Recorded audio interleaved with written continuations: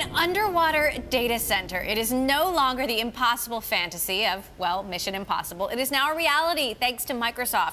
This week, the tech giant deployed an underwater data center off the coast of Scotland. The initiative, dubbed Project Natick, features 12 racks and 864 servers, all housed in a large tank and lowered 117 feet to the sea floor. Microsoft claims that with more than 50% of people worldwide living 120 miles off coastlines, this new wave of submersible tech could mean faster web load times and be friendlier to the environment. Here to tell us more, the program manager for Microsoft's Special Projects Research, Ben Cutler. So, Ben, first of all, what are the advantages of a data center underwater versus on land? So, Emily, we see three potential advantages here, one of which is greater sustainability, faster deployment of new data centers to serve our customers, and then third, the ability to be more responsive to customers by being closer to them. So, what would the benefits of an underwater data center be for me here off the coast of San Francisco? So, as you said, if you look at the world, more than half the population is close to the coast. So as we look toward the future and we have more interactive applications, the ability to get quicker response back and forth to the data center should provide a better experience. For example, if you're playing a video game, or on the commercial side, if you think about as we move the cloud closer to our customers, so for factories, autonomous driving vehicles, things like this, should provide a better responsiveness and better capabilities.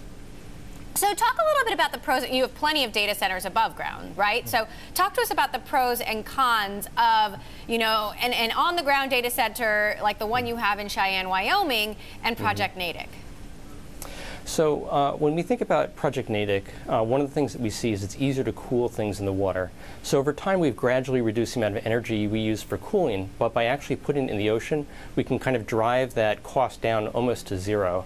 Another thing that's really important is if you look around the world in the 21st century, we think that one of the biggest resource constraints we have is water.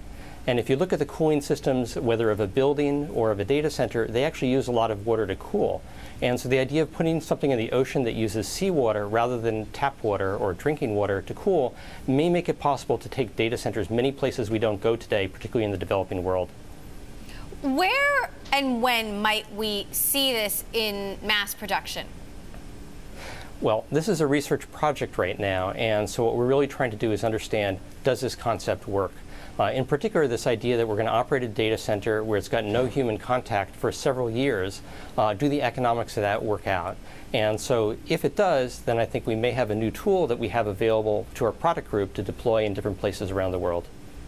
What about maintenance? It would seem pretty expensive to fix a piece of faulty hardware underwater. Absolutely. And so the idea here is what we call fail in place, which is we over-provision it. We have more servers than we think we'll need over the 5 years that we might leave it in the water. And so that even at the end of that 5 years, we can still do the full capabilities we want. There's definitely a trade-off here. But if you look at a lot of industries, over time, we go to greater and greater automation. If you go back 100 years ago, for example, many phone calls were all connected manually. Whereas today we have these small buildings, they just operate and no one goes in them. Similarly, cars, if you think about when cars first came out, you had to get out of the car and by hand crank it to start the engine.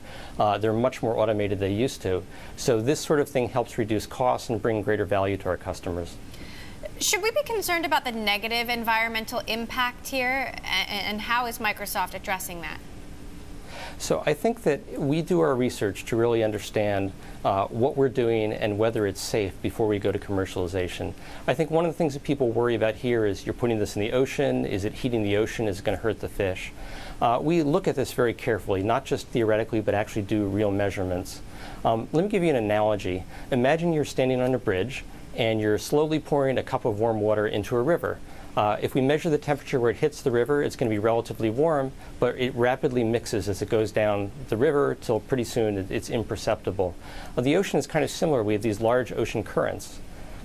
When we measure the temperature coming out of the data center, it's about 1 degree warmer than the water coming in, and then that rapidly mixes. The first phase 1 project that we did, a few feet or a few meters downstream from the vessel, the water is only a few thousandths of a degree warmer. So the effect is negligible. That's what we expect this time, but we'll be measuring it very carefully.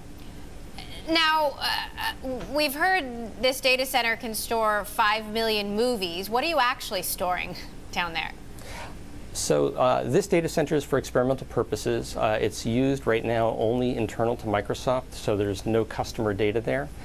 So the early experiments that we'll be doing are to really understand, is it behaving, performing the way we expect it to?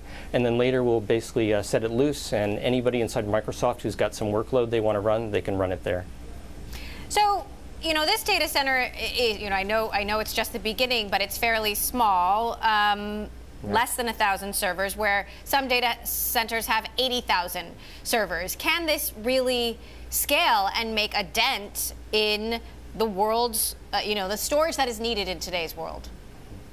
So when we set about this project, really we're very focused on the economic aspects of this. And so the particular size we chose here, which is physically about 4 times larger than the first we did, is about the size of a shipping container. And so we can ship it by truck or rail or ship using sort of the typical logistic capabilities that are out there today.